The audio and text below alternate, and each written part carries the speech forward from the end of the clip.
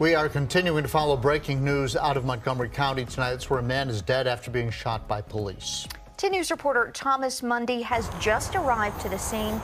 So Thomas, I know you just got there, but what can you tell us?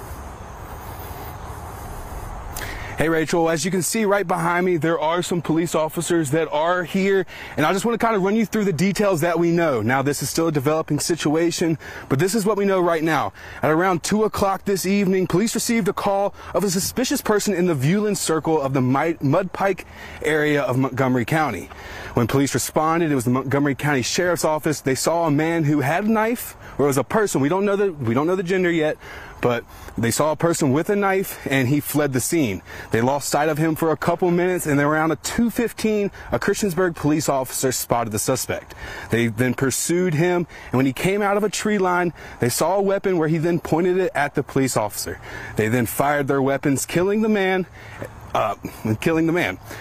We don't have an ID of the suspect, and right now this is still an ongoing investigation that's been turned over to Virginia State Police. We'll have all of those details for you as they come out on WSLS.com. Here in Christiansburg, I'm Thomas Mundy, 10 News, working for you.